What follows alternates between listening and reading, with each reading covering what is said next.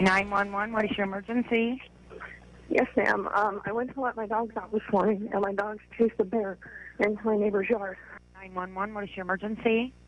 A black bear. Did you know how big it was? I'm saying 160 to 180 pound bear. Okay. It was pretty big. It was pretty large bear. This thing had people on alert, right? A bear sighting this morning in an unlikely place. The big furry seen wandering a canal in the 2300 block of Southeast 13th Street in Cape Coral. As you heard in those 911 calls, the bear getting attention from neighbors and from Florida Fish and Wildlife.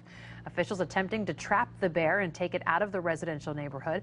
A local homeowner telling us the sighting will remind him to be a little more careful. And I only have a little Shih Tzu dog, so I mean, we just keep it in the house and make sure it can't get out. That's all.